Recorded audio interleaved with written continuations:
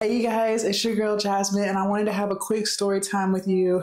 We are in 2024, and I know a lot of you guys set goals to lose weight, whether that was 20 pounds, 50 pounds, 100 pounds, and I feel like you're starting to feel overwhelmed. You're starting to look at your goal and think like, oh my gosh, how am I going to lose all of this weight?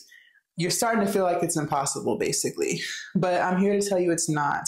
I used to weigh 340 pounds. Now I weigh 230 pounds. And I did not get any weight loss surgeries.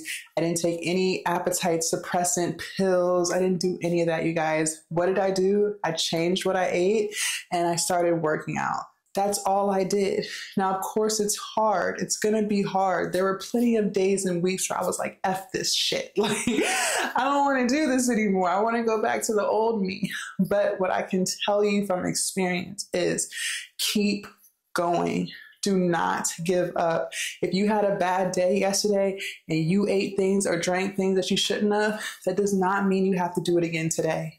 It's a brand new day. As long as you do better most of the time, you will see results, okay? So don't be hard on yourself if you eat a slice of pizza.